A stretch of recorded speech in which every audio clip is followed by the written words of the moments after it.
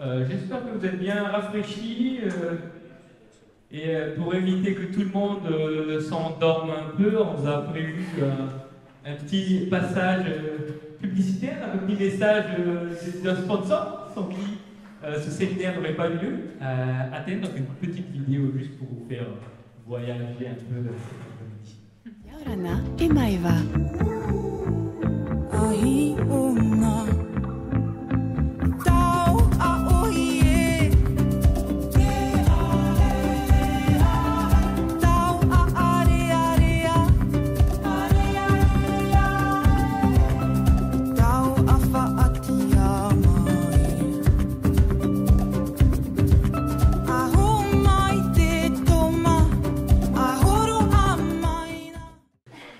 Et de l'université Oviedo, qui va nous présenter donc une première vision sur les espèces marines introduites en Polynésie.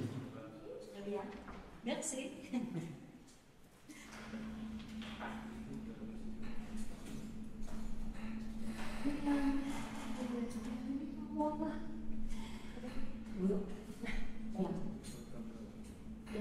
Merci beaucoup d'être ici. Je vais d'abord je vais me présenter en français et après je vais parler en anglais parce que pour moi c'est plus facile de rappeler vraiment. Moi c'est une surprise parce que je savais pas que j'allais parler maintenant et on m'a dit que ça devrait être fait dans 8 minutes. Alors ça va être rapide, pas de problème. Très bien, alors on commence. It's what has been seen already this morning, thanks to all the presentation. It's the evidence of enormous maritime traffic everywhere, of course, near the oceans, but also around French Polynesia, and you can see that around French Polynesia there are many ships in pink that are, there is a high concentration of pink ships. This corresponds to yesterday, the day before yesterday. They are pleasure crafts. Well, from high maritime traffic can be located here with receiving a lot of vessels from different regions. We expected exotic species, non-indigenous species, or these to abbreviate. And we were looking for them using different tools. First, we started in 2011 with physical monitoring, getting the individuals and confirming them from DNA barcoding. And later, we went later and we used the eDNA sample part of the same sites in different ports, and we found 75 non-indigenous species in total. The proportion was between 11% in the, let's say, most biopolluted port, small port of Porto in Moorea, to, this was the maximum, and the minimum was 3% in the remote atoll of Aotearoa, in the port of Tahiti. So we found these invasive species, species that have been catalogued as invasive by the International Union of Conservation for the Nature, and in different databases. So even in remote atolls, we start finding invasive species. How are the non-indigenous species here in French Polynesia? Well, observation is that the areas are normally less diverse than native ones, and especially as expected also in ports with less maritime traffic, because it's normal they get less traffic, so they get less species from different areas.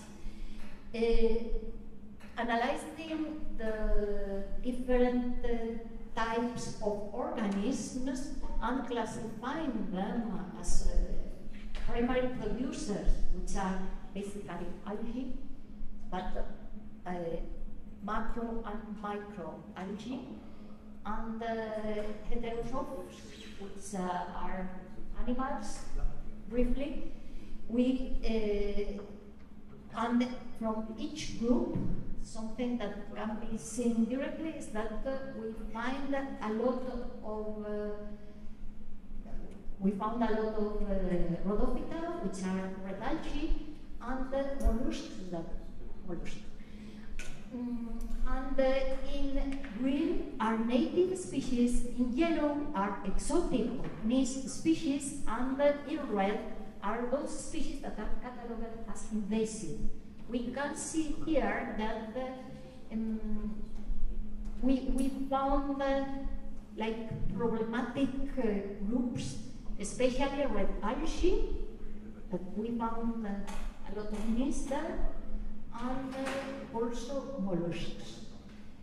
The two types of organisms are transported by ships, are important part of the biofuel, and are also transported in ballast water, the larvae and the propagules of the algae. So the question is, will Polynesian ecosystems become algae-rich following Hawaii example, for example?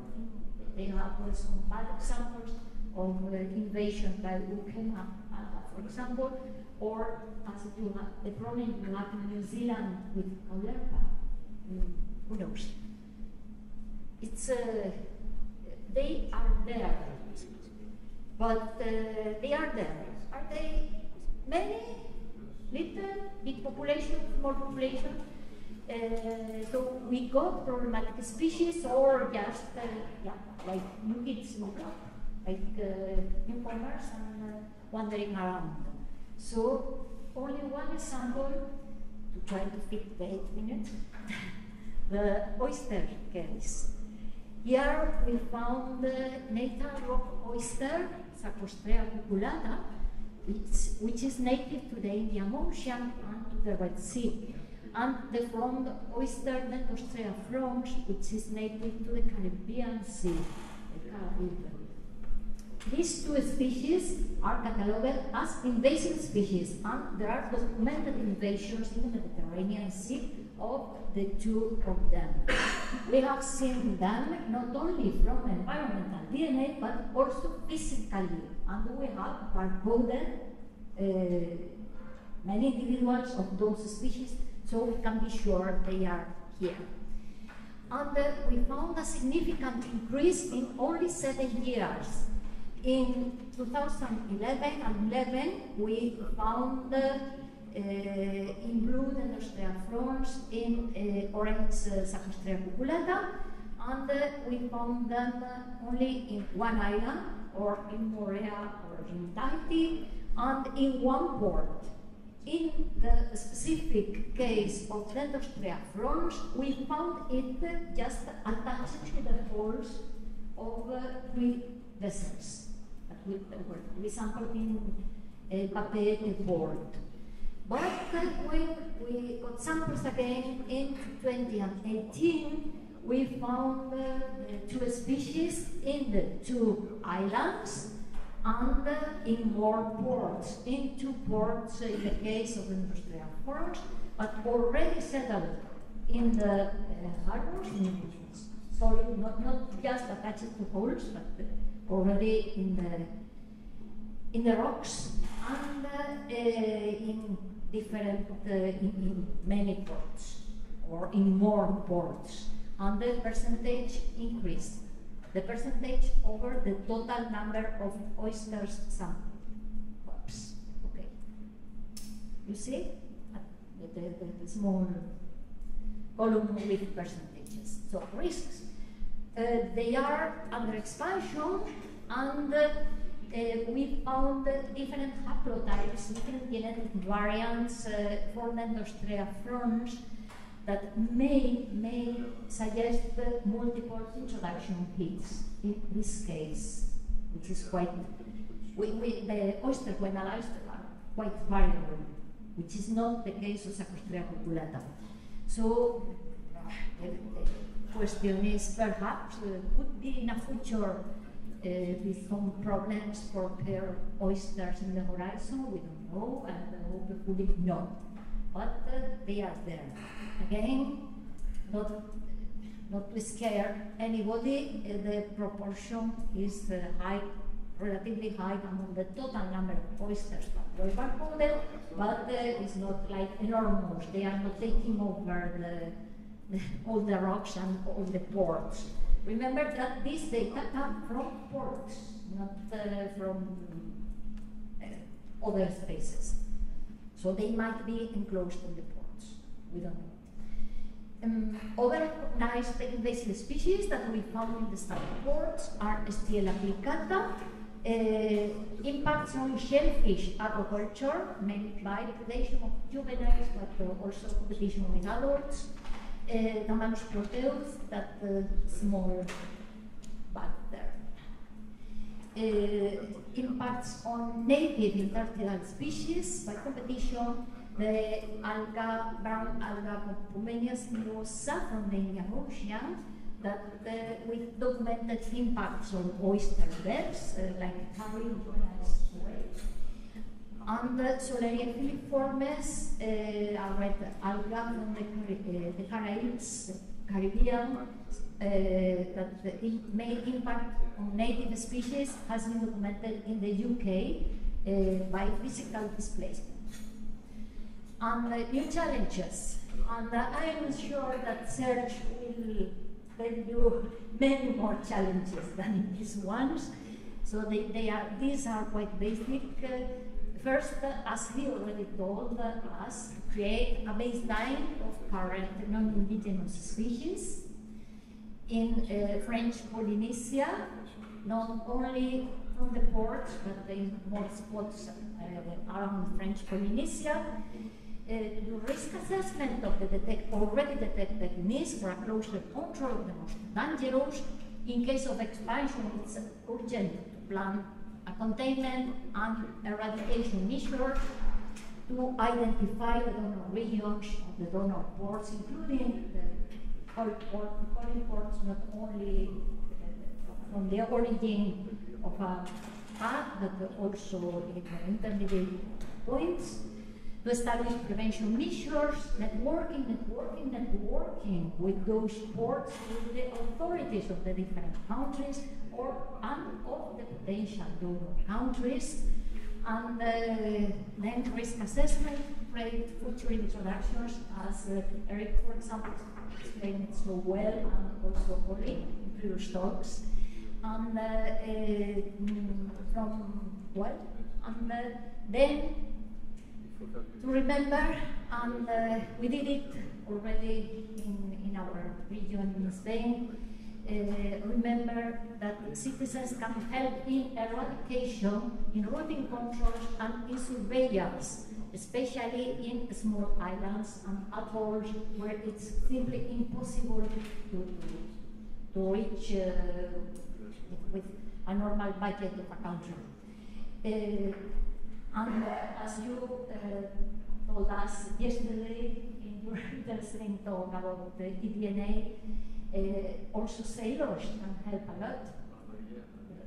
Everybody is around these sites can collaborate once we have identified the invaders. And that's all. Thank you very much.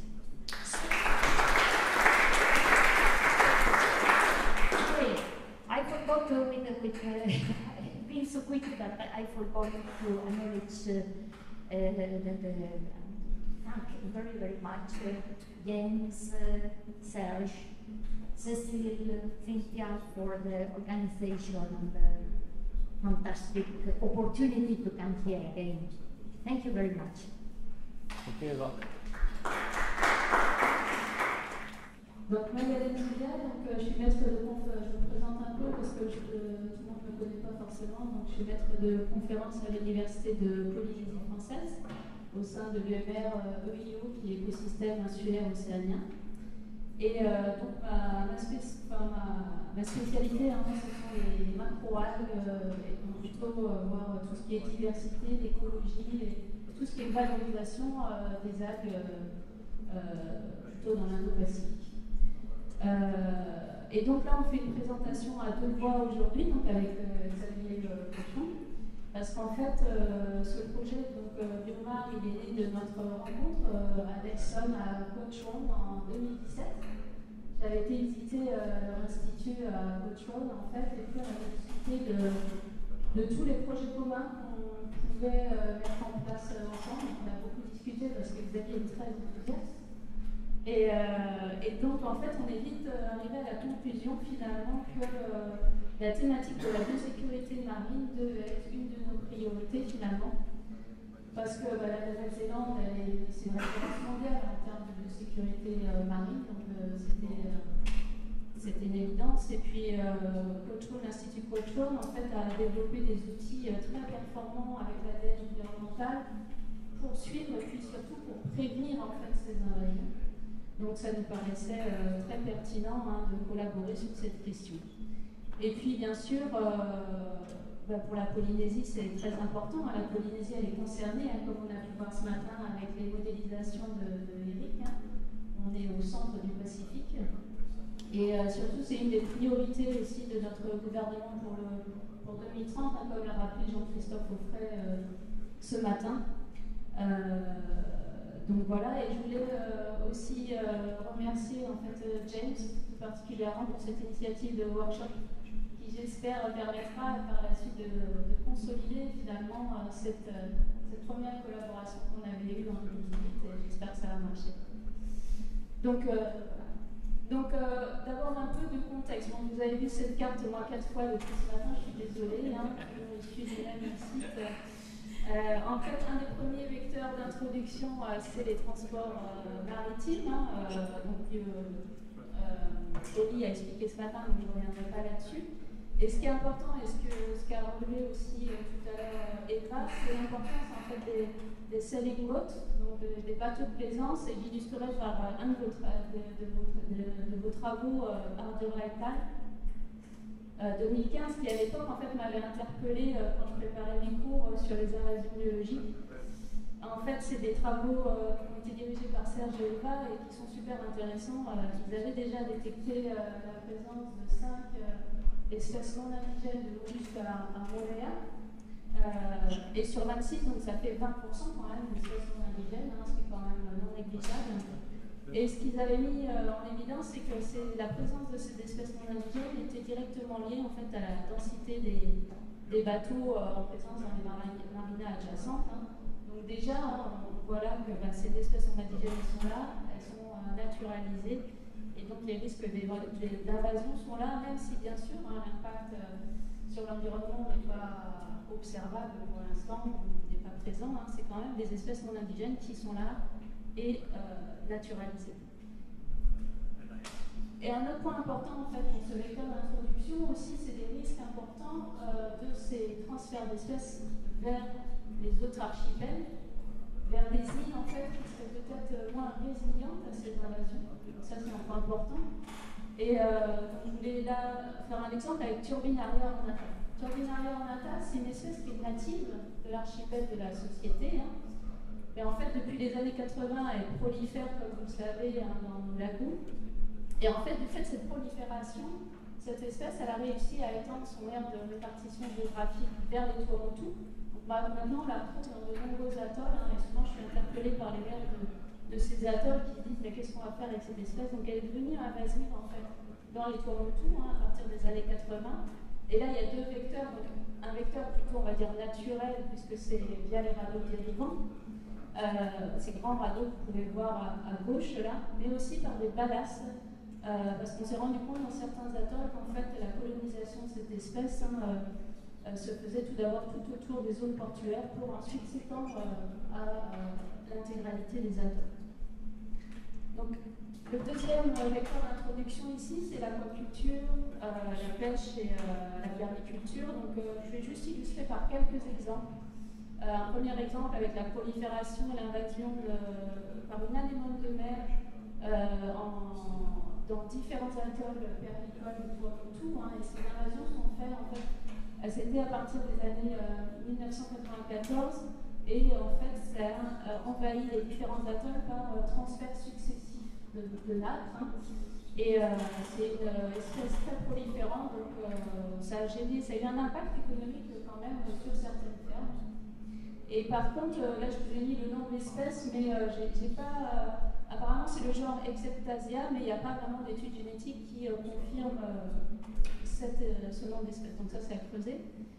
Ensuite, un deuxième exemple donc en pisciculture avec le nodavirus, lui qui est apparu dans les années 2000 en fait, et qui a entraîné certaines mortalités de différentes espèces de poissons. Et une des hypothèses d'apparition de ce virus, ce serait via l'introduction du loup tropical. Bon, ça n'a pas été confirmé par les analyses génétiques. Par contre, récemment, les analyses génétiques ont confirmé le transfert de ces virus entre espèces de poissons, ce qui là est quand même un risque important pour différentes espèces. Puis je finirai par l'exemple de Kema, qu'a cité Eva aussi. C'est une espèce en fait qui est originaire de l'océan Indien et qui a été introduite un peu partout dans le monde pour des projets d'agriculture. Et les algues, vous savez, elles sont très à la mode en ce moment, tout le monde veut faire de l'agriculture d'algues.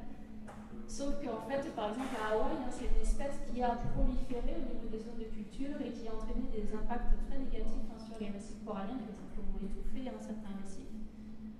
Et malheureusement, maintenant, elle est présente ici. On l'a retrouvée sur certains sites parce qu'en fait, elle a été introduite par un particulier qui justement voulait développer cette activité. Donc, c'est une espèce à surveiller. Donc voilà. Donc tout ça pour vous dire que les espèces non indigènes, elles sont là. Certaines sont naturalisées, certaines présentent des caractères invasifs. Et ce qu'il y a en fait là, c'est le problème, c'est qu'il y a un manque cruel en fait de connaissances sur, comme on appelait la baseline. Des connaissances sur ces espèces, leur distribution, leur impact avéré, potentiel, les différents vecteurs, l'importance relative des différents vecteurs d'introduction. Et en fait, ça correspond principalement en fait, au manque d'inventaire de la biodiversité marine, et notamment pour certains groupes moins charismatiques que d'autres, on va dire les algues, les micro-organismes. Donc à l'époque, c'était sous l'égide de l'UICN, on avait déjà en fait réalisé un état des lieux et des recommandations sur ces espèces exotiques envahissantes au niveau de l'outre-mer. Donc vous pouvez trouver ce rapport, il est sur internet. Et pour la Polynésie française, on avait listé 31 espèces non indigènes, mais avec vraiment de grosses incertitudes sur l'identification taxonomique de certaines. Et puis sur les vecteurs d'introduction des unes et des autres. Et puis à côté, il y a tous les travaux de Eva et de Serge qui ont quand même continué le listing de toutes ces NIS. Donc c'est dans ce contexte en fait qu'on a créé le projet PLOMA, donc Biosécurité marine contre les espèces exotiques envahissantes en Polynésie française. C'est un financement UPF Control CRIOBE. Et l'idée là, c'était de faire utiliser en fait les outils développés par les Néo-Zélandais, Control, dans les ports et marinas de Tahiti pour faire un état des lieux de ces espèces exotiques envahissantes. Et donc je vais passer la parole à Xavier qui va vous expliquer les résultats.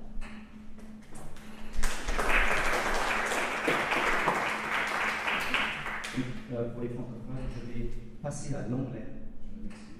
La majorité des gens parlent anglais, so I'm going to switch to English.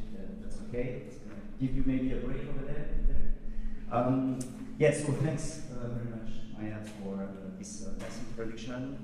It was great, obviously a great collaboration and a great opportunity for me to scope a little bit further than just small New Zealand down south. and to bring some of this capability that we developed over 10 years in the marine biosecurity space. And so maybe what differentiates us from traditional academics is that at the Cultural Institute we really work hand in hand with governments, central and regional governments, and we tap into this new biotechnology, but we make sure that they're robust, fit for purpose, and absolutely valid in the biosecurity space. This is really important. So I just want to highlight a couple of technologies that we use daily now in the lab. On the one hand, here on the left, you have this qPCR, but this one is a digital droplet PCR. So you're all familiar with qPCR because COVID test, okay? So I don't have to explain that. This is a technique that is extremely sensitive, precise. You can measure things very accurately, and you can design some specific assays for a whole range of pathogens and invasive species. And we've done that. We look at pathogen in the aquaculture industry. We look at, for example, Polynesia was mentioned this morning in oysters. We have also a panel of accurate techniques on a range of invasive pests that we use very effectively. And on the other hand, here to the right, of course, you have this high-throughput DNA sequencing technology that's fairly new, about 10 years now, and it's completely changing, revolutionizing the way we conduct biodiversity survey at a large scale. And really what we can do here is, audit across the tree of life, literally. We can take a single sample and then start looking across all of the taxonomical components of the tree of life. You can also target specific groups of interest, but that really is a fantastic tool for early screening. So it's not perfect. I talked about that last night. That it's not a silver bullet. There's no perfect techniques ever. But it is a fantastic tool for early screening. And Anastasia will follow up in her talk about a fantastic pest alert tool that allows the government to have direct automatic screening that can be then followed up and confirmed using ddPCR, for example. So, so I came here, I was very lucky to come here, invited by UPF, but also had the chance to interact with Serge at CRIOBE and his team, and visited Ifremen. By the way, this is not beers, it's not the tree brasseur, but it's actually a fantastic alga hutch that they have at Ifremen. That was a great exchange because we were able to look and understand the research gaps that we have here in the marine biosecurity space. For me, it was very informative, and we also had the superb chance to be welcomed by the Port Autonome of Papeete, and thank you, Han, again for yesterday. It was amazing, the visit there, and Han was awesome. He took us in the field, because beyond this exchange, we also conducted a little survey, a baseline survey, that was made possible through these different partners, and we just briefly, I'm just going to go through just to show some results. So we targeted 3 sites and 1 control site, so it was all around the Tahiti coastline here. The control site was the Manava Hotels, fairly pristine environment right there. We also went to Marina Taina, just a bit north, and then we had access to the Papeete Marina and the port of Papeete in different locations around.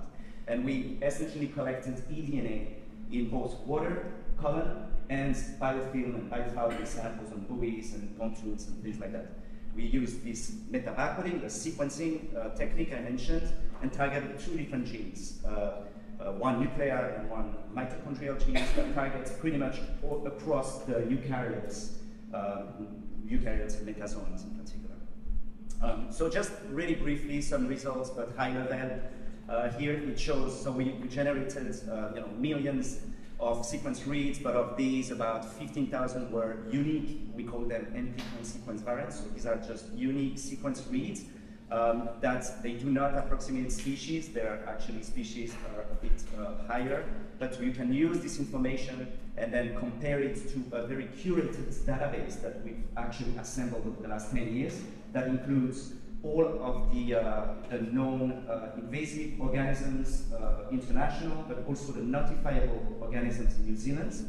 And through that, we could just simply use computer programs to assign taxonomy to these. So about 4,000 were assigned to the genus level, and about 2,000 were assigned at the species level. And you can see here a little bit of the diversity dominated by arthropods, chordata, dinoflagellates, things like that. Looking a little bit closer to the community structure, so this, for those of you not familiar with this sort of things, this simply shows the whole community structure in a two-dimensional space. So all it says is that when you have the cluster of little points here, that tells you that these are very close to each other in terms of community structure, and they're very distinct from these guys here. So what you can see is that the control sites, the other marina and the marina in Tahiti and the ports in red were quite nicely separated. So these communities were quite distinct in the biofouling samples, but in the plankton also separated, but a little more kind of diffused or kind of mingles. If you look at the richness, so it's another way to look. It's not helping me anymore.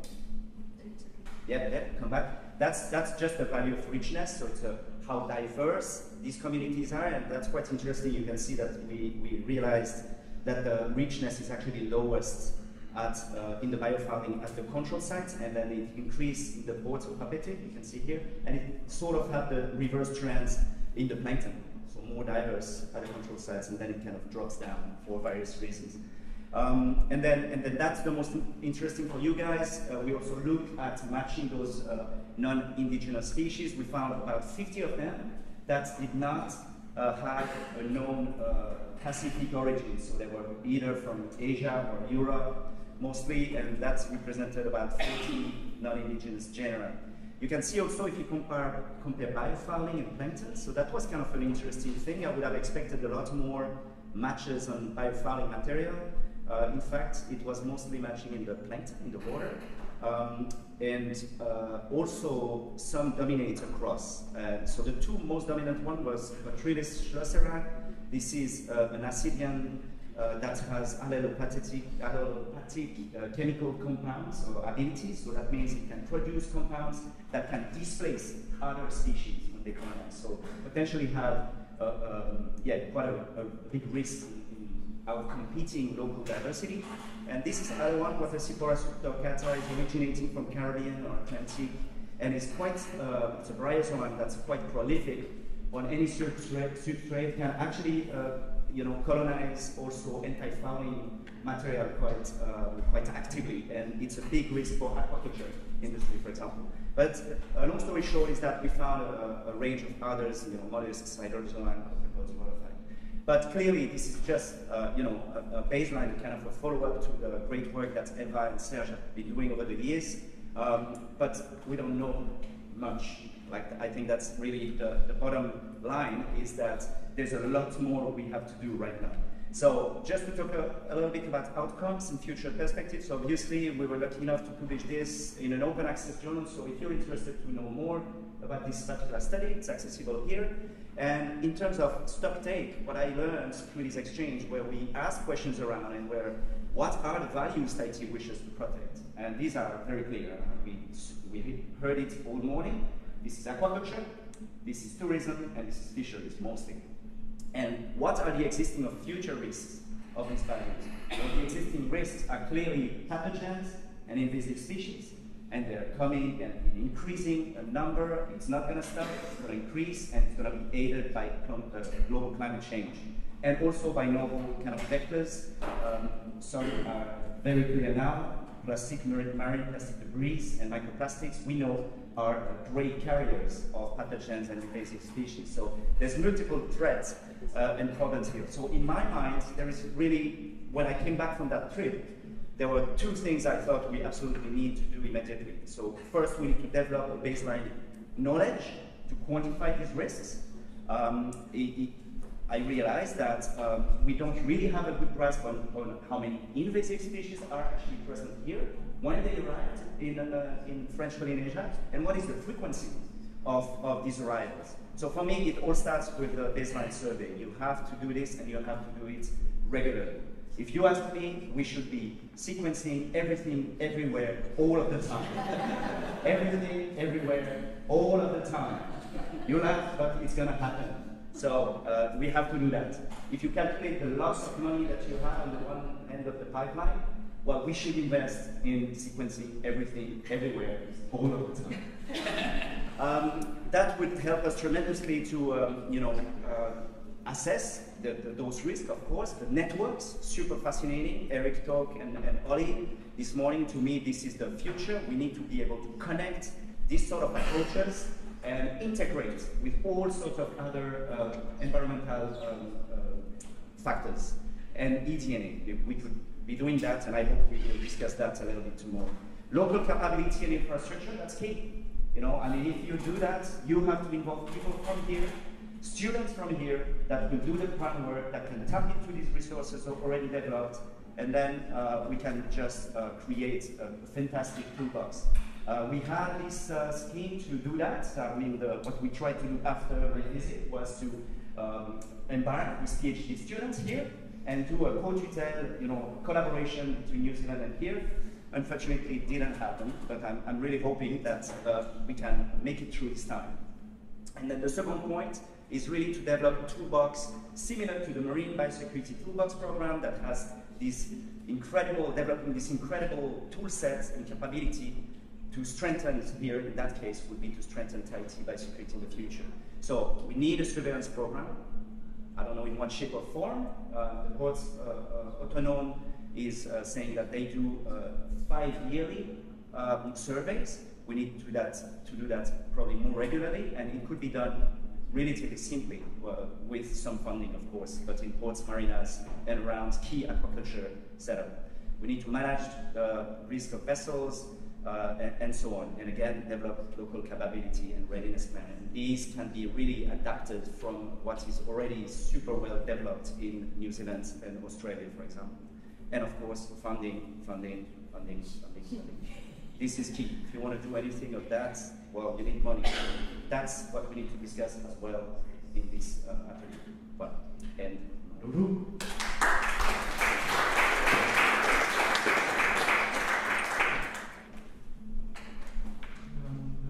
ladies and gentlemen,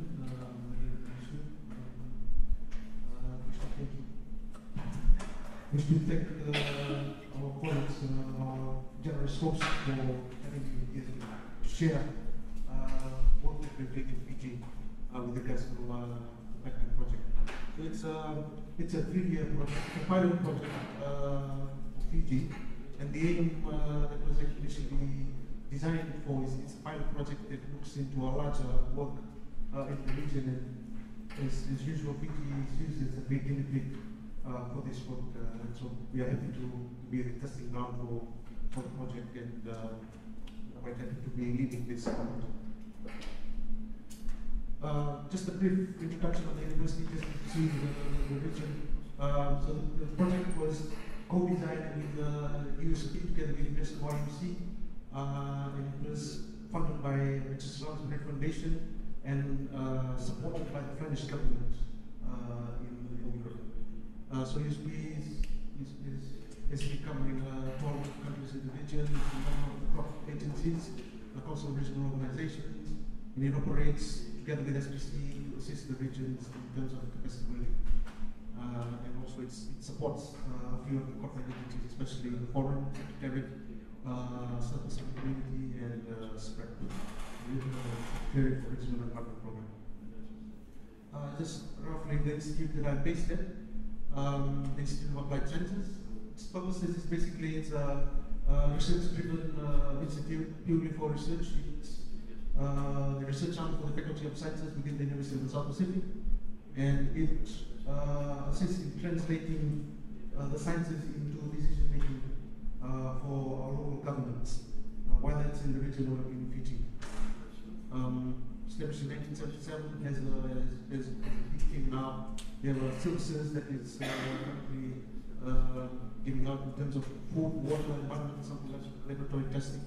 All of these are IANS accredited ISO standard accreditation tests.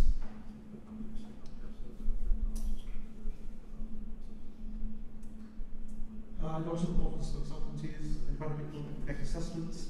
I think these are key issues in terms of development, especially in the Pacific region. when new things are being introduced, especially things that could potentially be invasive species, EIAs are very important. It also has the South Pacific method, which houses plant collections in South Pacific. In terms of the regional context, sustainable development in terms of SDGs, it covers a large area, so there's a lot of limitations to this effort in terms of trying to address a larger region. So networking is very crucial, it's very important, and I'm very happy to be here with you all, sharing this knowledge and hopefully establishing new connections and new linkages. You know, the world is so small, people are still growing. An example is Solomons and London in 2025. It's calculated that they'll double in population, so it's increasing as usual. You have climate change as well. Here there was a lot of talk on climate change and its effect on invasive species. Indeed, this is something I think we need to look into and how we need to address this in terms of the sciences, as well as governments getting the buy-in from people who have the finances to assist us maintain this sustainability. Just a snapshot of the region in terms of resource ownership. 80% is customary owned, and there's a lot of issues in terms of the utilizations of the resources through the increased knowledge of the protocols, the benefit sharing through the Nagoya Protocol under the CPD. There's also integration of global, regional, local policies, as I mentioned, on the CPD, on the Nagoya Protocol, and how these global conventions are actually operated at the national level is quite key. So intermediaries like people in the room right now, they play a key role in communicating this knowledge, and I'm very happy that James is taking a lead in this in New Zealand in terms of trying to merge the sciences and translate that into what policymakers can actually identify and work on. It's a program of 50 years, around 300 countries, 110 inhabitants. 75% of this is based in the largest island in Aotearoa, this is basically why we've designed the project to be based at the main island at its main hub, which is the Suwa hub. I think there's a lot has been said already in terms of the introduction of invasive species. For our project, for the PACMET, we are only concentrating on biofouling. We're not actually working on ballast water, although there was a lot of interest in ballast water through the glow fouling project that's currently happening at the moment. There are focal points in a few countries. We are working with a focal point for Fiji on the glow fouling project. It's basically concentrating mainly on ballast water management. And so here there's a lot of talk on ship ballast. There was a talk earlier on how you monitor the discharge of ballast water. There's certain tools. Biosecurity Authority in Fiji have actually joined in that particular tool as well to track ballast water. A keynote there in terms of the sources, I hear there's aquarium, there's aquaculture, there's navigational canal routes that pertain to pathways, roads, and the new one was pollution. I was quite interested in this new route, and happy to hear from your thoughts as well on how, because there was some talk on this in terms of pollution. There are natural modes like spread in terms of the ocean current, in terms of natural disasters. But you know, in the other flip of the coin, you have pollution that's also a vehicle for this species. How do we manage this is quite interesting key as well. So the basic objective of the project is to develop a high-risk, non-invasive species monitoring plan for Fiji. And the second one is to build a EU's desktop early disease support, which is based on eDNA and qPCR targeted approaches. I'm not sure if you're able to go to the website, you'll be able to watch the video. I'm not sure if you want to watch it right now, but maybe I can show you later. There's a video of the project on the website. That's basically the core of it. Okay, it's okay.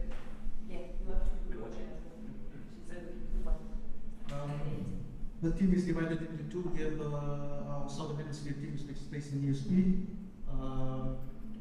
and we have our Belgian team, which is based at OBIS, which is part of UNESCO IFC. And PACMEN has 5 primary steps. One is close work with partners, stakeholders. The second is to establish the baseline data and develop the monitoring plan with eDNA. The third is to train the local capacity in Fiji in order to utilize these technologies, these new lessons. The fourth is to standardize the information and have it be reusable in an open source manner. And the fifth was to build a decision support tool that can be utilized by managers to make decisions and develop approaches to manage potential invasive species, which are in our watch list. I'll talk on that later, but we actually have identified 12 species from the literature, from our conversation with a few of the experts that we have consulted. So just to break down the 5 steps. We work closely with advisory partners, and a few of them are here in the picture, and I'm looking at a few. One is sitting in the auditorium today. Bill Davis, very much appreciate your presence and your assistance throughout the project. And so they have been helping us in terms of how we want to use one's the RIMS database, in terms of how we want to manage the data that we will be producing through the OBIS, through the GEO, the BOOST, the Global Icon projects, and especially it's a connection to other monitoring programs in the region, which is quite key. You cannot be working in silos for marine invasive species. I'll talk on this later. This is a challenge for us from highly terrestrial forum to bring in such an issue. You need to be very thorough with how you push these agendas over for recognition at the government level. There's a close work with local stakeholders as well. We were lucky enough to have Zoom and the other softwares that we were able to utilize, so we were able to move forward with a few deliverables that we recorded, luckily. And we've signed a few major agreements with the Biosecurity Authority in terms of developing their capacity on eDNA and KPCR. So the further left is we are quite fortunate enough during the phase of the PACMEN project that it was in parallel with the National Invasive Species Project funded by the JEF facility. And it's run by the Biosecurity Authority of Fiji. So in tandem with that, we are now contributing at the national level towards marine invasive species. So I think that was very fortunate for us. The second step is the establishment of baseline data and the development of the monitoring plan. Very important is the co-development of this through our experts, through our consultations, professional stakeholders, literatures, through the databases that we have been looking into.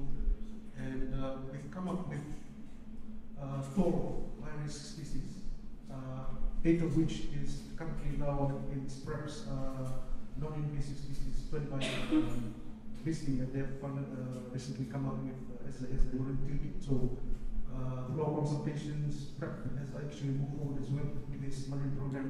They now have an invasive species watch list. So our monitoring plan that began in 2021, was launched, and it's now into its trial phase. This year is the trial phase. Next year will be its implementation phase. So trial phase is basically we're trying out the methodologies. Mind you, the technology is quite new in Fiji, and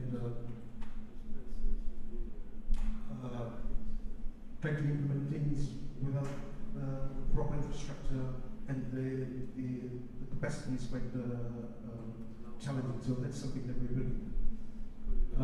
The second one is, as I mentioned, the trial phase, as the initial phase. So you have on the right there the methodology that we're utilizing for the collection. We are already utilizing water collections, supplement plates, and plankton nets. We are not actually utilizing or collecting any sentiments for the work that they collected. The second phase, as I mentioned, it's in 2023, 2024, early 2024, and there's also prioritization right now for us is to get our barcoding up and running, working, and then we have also acquired the probes to work on the qPCR. So there are a lot of work that's been done on a few of our watch lists. They have probes that are already identified. We are actually acquiring these to help with our targeted approaches using qPCR. As usual, there's a lot of groundwork that's been happening. Morphological taxonomy, there's a lot of collections. We are also connecting our work with the curation at the University of South Pacific. We have a marine collection. The curator, as you see there, has been very cooperative with us. And this is something we're also hoping to build in terms of capacity for the university. Whilst we have a very robust barrier in terms of the curation of materials, in terms of how they can share samples, they have treaties that actually allow them to share samples with labs, with universities. Our marine collection does not have that, so this is something we're trying to encourage. And they recently just conducted a GPF workshop in terms of how you can utilize data, the general rules of thumb on how you want to handle, curate, standardize information. Preliminary results that we have at the moment, and really we have learned so much. We've learned so much this today from you all, the work you've done in Moorea. Mind you, we did look around for information, although we might not have been thorough enough. We originally identified only one pilot study in, I would say it's sort of precedence for the work that we were doing. It was conducted up here in Samoa by SPREP in 2005, 2006, by a gentleman by the name of Poster Skeleton. And so the work he did was basically morphological based, it was not eDNA based. So I'm very happy to see that there's so much leap and progress in terms of this end. We have conducted 3 collections already. There's another 12 different morphotaxa we've identified. The dominant ones were wild borer, Bryozoa, Podata, Porifera, sponges, the barnacles and crabs, the mollusks and oysters. But mind you, none of them had biocell threads. So I say this is biocell threads, I think, have been attached to those structures. And most of the invasive species that we have in our watch list have a bicycle thread, so we are quite lucky, and we are quite unfortunate in terms of information, but we are lucky that Fiji does not, at the moment, through morphology, seem to have some of these invasive species. But we hope to have more information as we go further into eDNA. So the third one is training program for local scientists.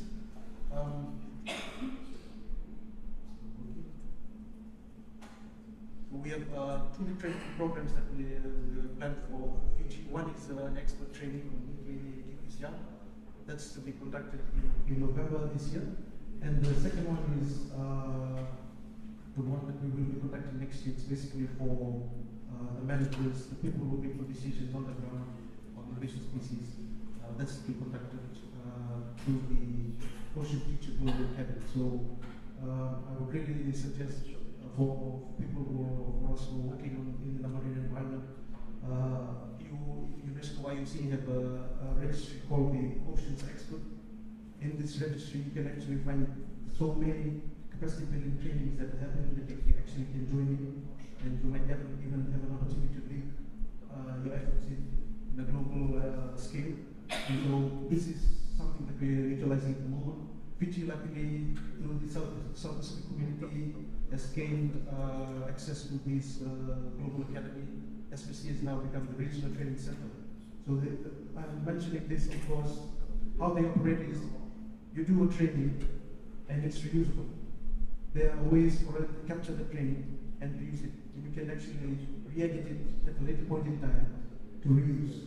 And so I think this is something important in terms of the sciences that is happening at the moment with invasive species. How can information be reusable? How can it be? How can it evolve through time? And this is the perfect platform to utilize. The fourth one is decentralized information and data management.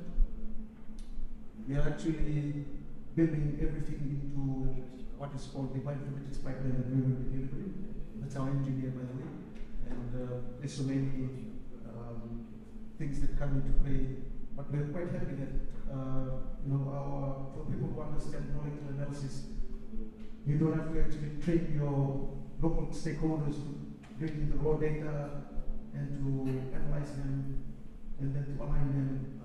The software that we're trying to do, and I think author probably has something similar together with some of our colleagues from Deakin, something that can actually help with the analysis for non-specialists.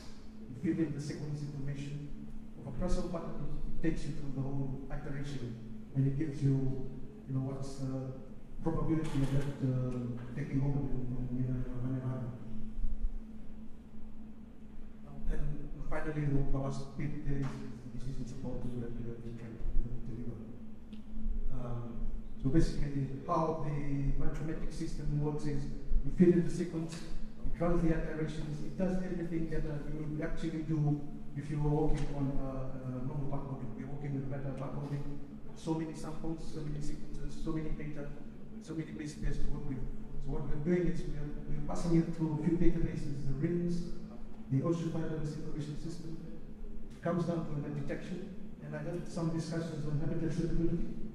We're passing it through eModNet, so that's a particular database that actually can help with habitat suitability modeling.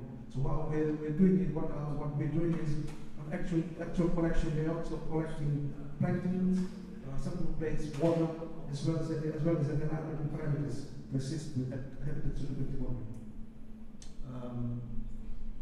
And in the end, we are trying to validate things that we find included into this national effort, invasive species project that is currently running. As I've been noticing, there's a lot of interest in mariculture.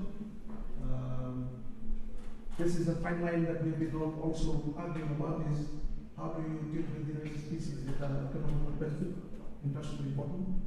Things like perna and these things can be utilized for commercial purposes. So there's, I think, a highlight there on the trade implications of some of the work that we do and how we trade properly. If we do want to highlight something, I guess there's a balance between the ecological, and I think the ecological should always take precedence over the economic. There's so many challenges. This is just a few of this COVID. All of us face it. There's country priorities, infrastructure, shortages in terms of the work that we're doing, in terms of the analysis, delays. We did face a lot of delays in procurements for our equipment and chemicals. There's an institutional survival post-COVID. Things do slow down in terms of funding. We did find that quite a lot during our experience, and there's structuring of institutional restructuring in terms of how things work within UCP as well.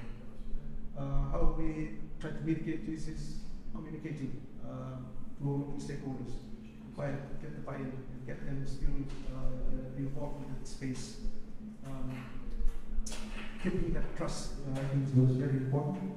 To see that they have your trust, to keep them in the space so that we can re-engage them for the back-end project. The other one was managing finances, global events. And one that we found very interesting that I think all of us can really identify is the change in the utilization of local ships and technology. Virtual meetings, social networking. So our teams, we have social networking that we work real time in terms of how we want to conduct our activities on the ground. So how we've done this is to get the buy-in. I think there was a lot of interest in seeing how we want to get the buy-in. We identified frameworks that we can actually simulate, and we're able to generate interest from the natural environment who are now jumping in on board, as well as biosecurity authority. So we have a national biodiversity strategic action plan. There were a few areas that address the national action plan. One is basically to target research for knowledge of invasive species. And one of the goals was to build a database. So that is actually something that we try to contribute towards the data that we will be generating. The second area was to strengthen national administration policy and support effective prevention management of invasive species. So as we speak at the moment, Fiji is trying to finalize something known as the NISEP. So National Invasive Species Action Plan, I know this is a mouthful, is actually something CBD identifies as a framework that managers need to establish in country to manage invasive species. I think that's one. Different countries might have established different ones. Fiji is looking into establishing NISEP in a few other countries. At the moment, the SPREP currently mandated and assisting in the development of this Pacific region. And the last bit is to strengthen the role of the invasive species task force. And I was speaking with a colleague from here on this, the importance of establishing interdepartmental, interministerial organization within the regional countries that have a shared interest in biodiversity and who can actually take up the initiative of invasive species management in country. So Fiji has one as well, although it's been dormant for a while. We have been trying to catalyze the movement of this body.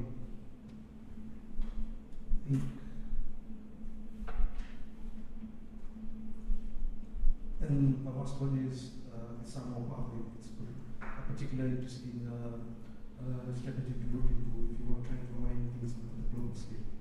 So, as I said, Fiji again to Serge and James and Cecile and everyone for having me here.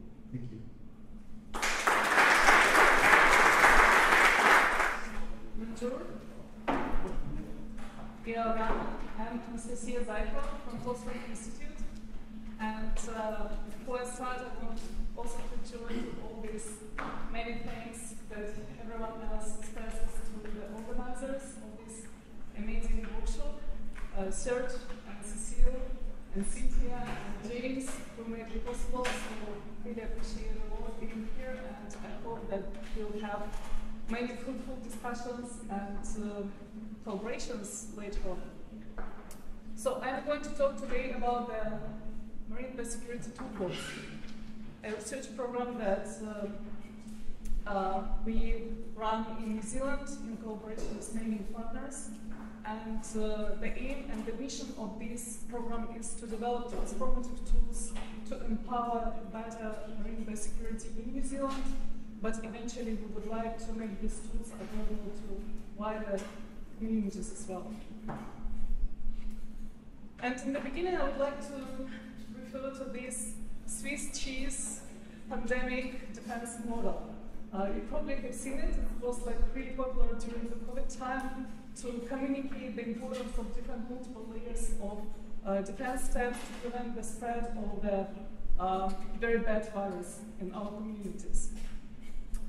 But so you're probably all very well familiar with all those multiple steps that we are required to follow and basically support the safety of our communities. But the important messages in this model are that no single intervention will be successful on its own, as each has faults, and multiple layers improve success. So probably it resonates all of you now, because you saw all those beautiful presentations, and Daniel's presented biosecurity system, how it looks like, and I can say that the same Swiss cheese model can be perfectly applied to the marine biosecurity and biosecurity system in general. So if we remember this, you know, the risks and those main pillars and stages of biosecurity system that presented, that Daniel has presented earlier, that we have exactly the same strategy here. We need to build up multi-layered model that will ultimately reduce the risk of spread of these unwanted agents, unwanted species to our waters. And it can be split into this, you know, pre-border, transit stage, and border and post-border stages. So pre-border and transit, they're mostly about this, you know, the international legislative initiative control and enforcement that are usually taken care of at the national or international levels, and the border and post-border stages, that is something that is happening more nationally or regionally. And that was the logic behind the Marine Biosecurity Toolbox, to focus on these two stages, the border and post-border, and look at those main layers of protection or defense in the biosecurity system, and how actually we can improve those different layers of protection to make it more efficient and also to harness the potential of all the new available technologies in the modern world. And the research program is really like unique in the sense that it is a big collaboration between 14 partners, official partners, and I think many more. We include also like associate partners and stakeholders. And it includes the New Zealand and international scientific organizations and universities, regional government, national government, educators, and also the indigenous people, indigenous organizations. So this makes it like really successful in terms of the methods, the tools that we are creating that are fit for purpose, and they are designed to be fit for purpose from the very beginning. And hopefully that will also facilitate the uptake of these tools at the end of the program. So I'll briefly go through all those different work packages or work streams. Some of them have been presented already. Oli and Eric did a great job talking about them, and I'll focus more on the detect component that I'm mostly in charge of, but I'll briefly present the others as well. So the first work stream is protect, and it aims at the innovative anti-fouling and green engineering solutions for pest-free coastal habitats. So the idea behind is that, you know, these hotspots of incursions, the ports and marinas that are heavily modified now and are full of artificially engineered structures that attracts those species and makes them the local pools of further spread. So we need to make sure that these local pools of the spread, they are the risk spreading from these hotspots, it is efficiently mitigated. And this can be done by keeping these structures clean, first of all, and by also enhancing the natural biodiversity in those areas. So how to keep these structures clean?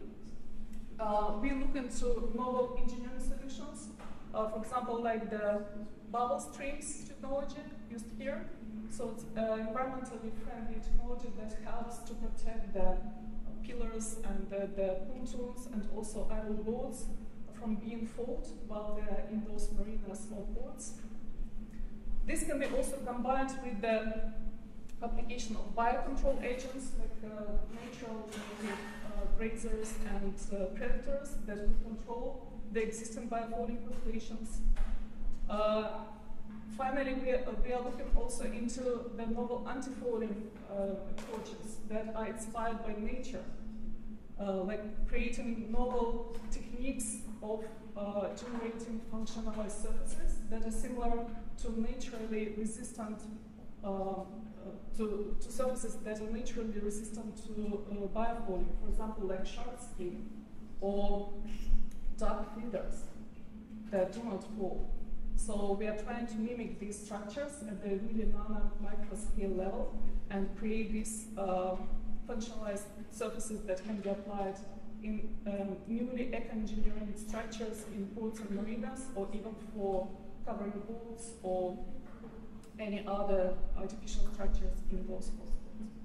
And in those places where keeping the surfaces completely clean of biofouling is impossible, the alternative solution could be just improve the natural biodiversity by enhancing the species that we want to be there and thus creating unfavorable conditions for unwanted organisms. And this is done by generating new eco-engineered surfaces and structures that would attract specifically those species that we want and thus prevent accumulation of unwanted pests. So they detect, as Daniel said, that it's really critical that we detect new incursions as early as possible. Because when it is late, when the species starts spreading in the ocean, basically nothing can be done, or it will be super expensive. So detection is the very important step in this defense chain. And for these work packages, we specifically look into the molecular tools for improving the toolkit for surveillance in the coastal ecosystems. And I'll talk about it later in more details. Manage and respond. Manage and respond, so basically it is, it is about understanding how this species spread, how they come to, what are the pathways, what are vectors, how they come to New Zealand, and how they spread around. And this is what Oli and Eric presented, using those integrated marine pathway models to quantify the spread and also help to optimize the management, to understand what are the important nodes, where should the management be focused, and also to predict the future changes in terms of connectivity between those nodes. So I'm not going to talk about it because it was beautifully presented before. And finally, the economics and decision support tools. So this is a really important component because like what has been developed or is being developed in all these three other work packages, it is like a range of different tools and approaches that can be used in different combinations for different situations. And for the managers, it is really important to understand what is the best combination for a specific occasion. And we employ here the knowledge from the economics to evaluate what is the best economically feasible and economically suitable combination of those tools that should be taken into account for a particular case or particular region. And decision support tools, these are basically a suite of different apps and different protocols that we develop in the course of the program that will be ready to be given away to the end users and ready to be applied in the routine application in the future. So, I'm going to talk a little bit more about the detect component. And again, as it was said today already, in the marine environment, it's really difficult to visually see when something is new there, when something that shouldn't be there appears. And in island nations like New Zealand, like French Polynesia, that are surrounded by vast aquatic ecosystems, it's really, really difficult to dive, snorkel, send a diver, and look under each of those boats, into each of under each of the rocks, and detect those pests that might be just, the very initial step of the arrival. So many of those newcomers remain invisible until it is too late to do anything about them. And again, that's why detection is really, and surveillance is really important here.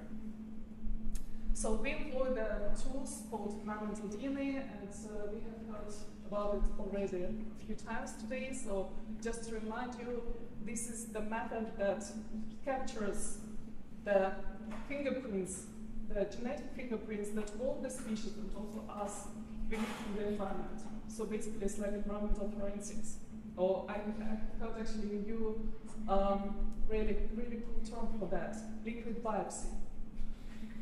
So it's something that you can detect, like basically take a small sample of from the environment, like of water, of sediments, of biofluid. You can extract this information, and then you can decode the genetic sequences that you find in this sample, and then compare these sequences to the existing database and say what is the biodiversity that was in that place in that time when you sampled, or like recently.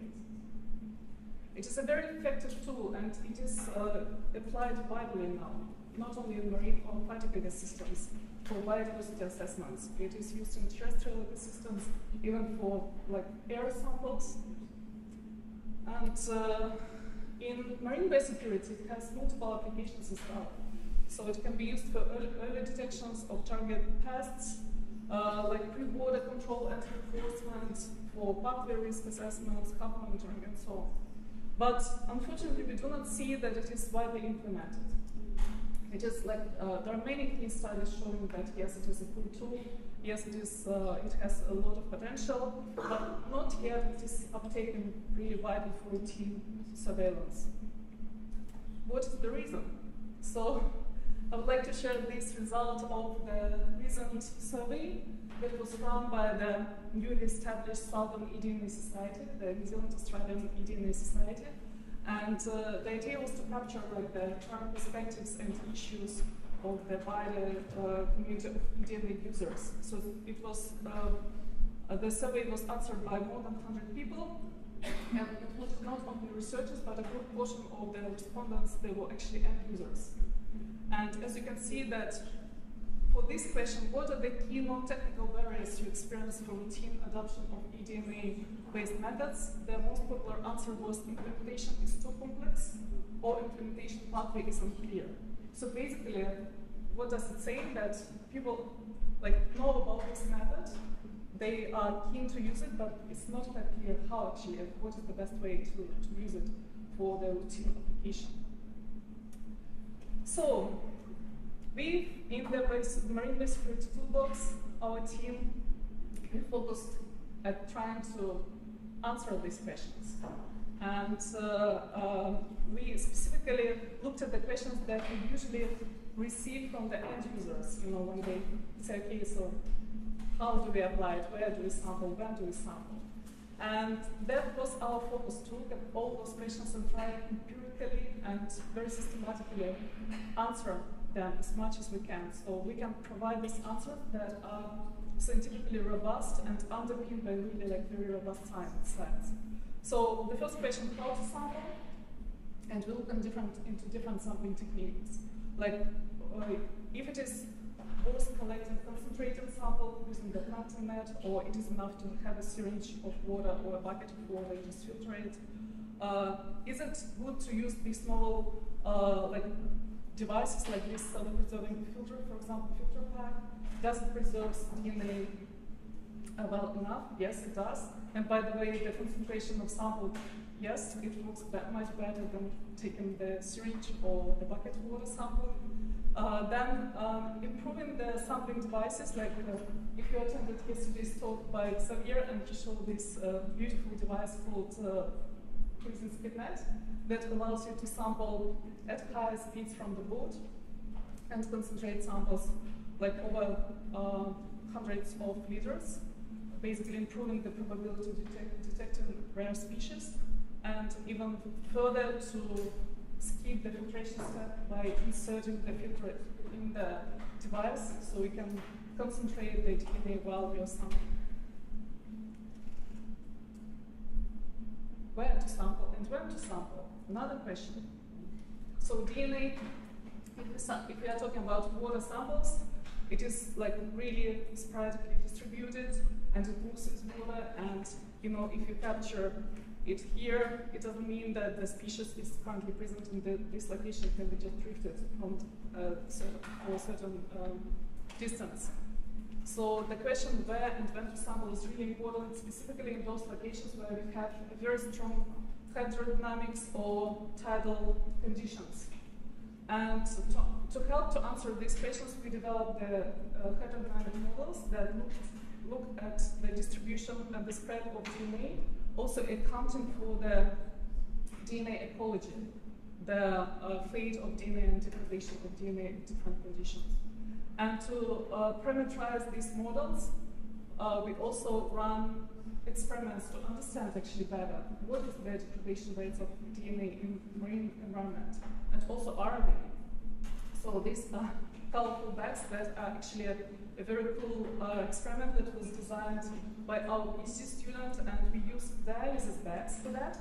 So the dialysis bags, they are unique in terms of that they are semi-permeable. They can let the water and the water molecules flow through the surface, but they do not allow the larger molecules like DNA and RNA to enter past the bag.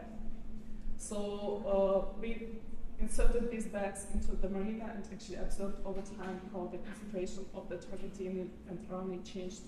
So we can build a degradation model that then can be used in this hydrodynamic model to predict the spread of DNA molecules over larger spatial ranges. Okay, then after that, you collected the sample, you defined where and when you wanted to sample and collected samples properly, but then we need to analyze them. And here our focus is to actually simplify the workflow. So the analysis can be brought closer to the end users, and it's not only the privilege of us molecular scientists to run this analysis in the laboratory, but also anyone basically can do that.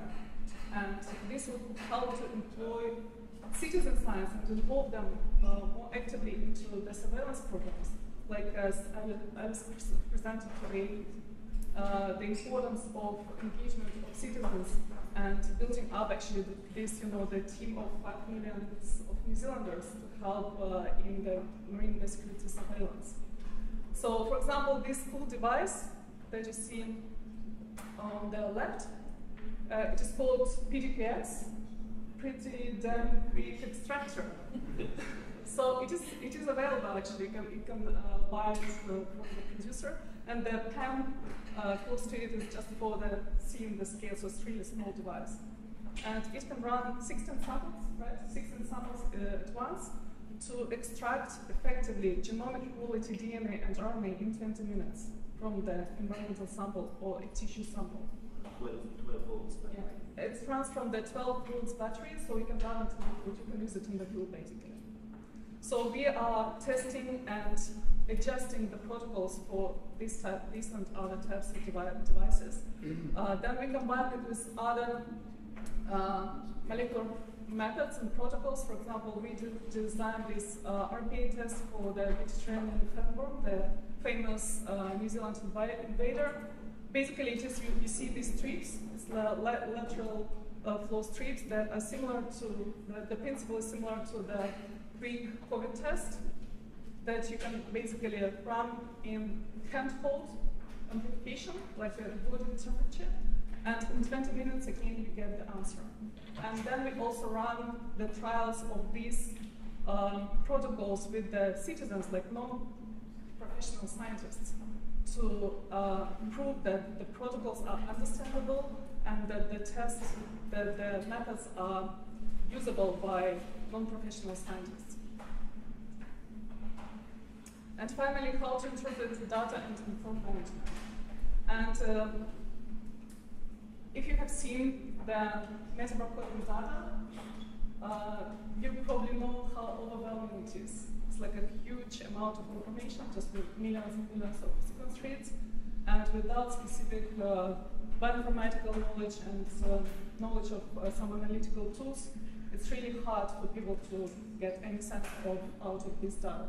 So we developed this Pestler tool that actually allows you to upload the almost raw data sets into the online engine, and it will will run it against a well-curated database of non-indigenous species, marine non-indigenous species of New Zealand, and also notifiable and unwanted organisms.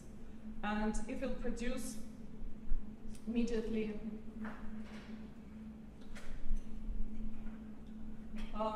the results of the matches that you can investigate further. You can look into the reference sequence, how robust it is, how trustable it is. You can generate a phylogenetic tree to see how well do they match, and also it highlights if you get any of the notifiable organisms. So this tool is already available online, and we are actually using it for our own purposes, for research, because it simplifies our life as well, because we can just any of the produced metaphor coding data set can be run against this tool.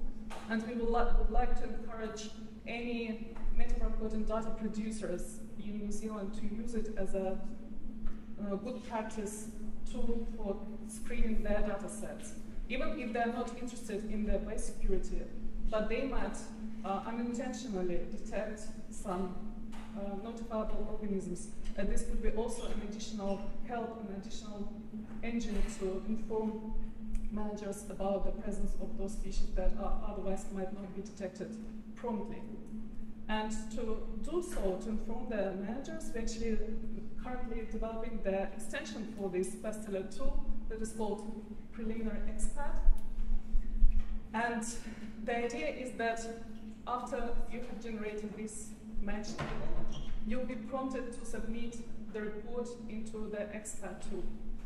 And it will gather this information, the species, the time period, also the different marker types used, and also you can add information like how the sample was collected, who is the collector, and also how the sample was verified. If it is not verified sample, if you run some additional species-specific assays, or if you verify by the visual detection. And ideally, what we would like to see that it's like a fake mock data set. It doesn't represent the actual picture, but ideally, we would like to see that we'll have the accumulation over time of these records that also might inform managers about the current situation or in non-indigenous species biodiversity, but also how it changes through time. And this tool will be searchable, and you can use different fingers to find the information on the species of interest or the region of interest. And of course, all this would be impossible without this extended team of amazing people. So I think it's not the whole team actually, we are now close to 50 people, including students, and it's really a great team to work together, and I want to thank them all and for all the support and great vibes that we have in the program. And finally, if you want to find more or want to know anything about what's going on and the tools being developed, please visit our website or contact Aotearoa, and we'll happily share more information with you. And I would like to finish with the whakatauki that was gifted by our Moorea partner, Tahiti Trust. Look through the eyes of the Moorea, that is a hammerhead shark, observing in all directions. And if you remember the Swiss cheese model, you know that we need to have multiple layers of protection, but we also need to be really vigilant and observe all directions of our precious marine ecosystems. Thank you.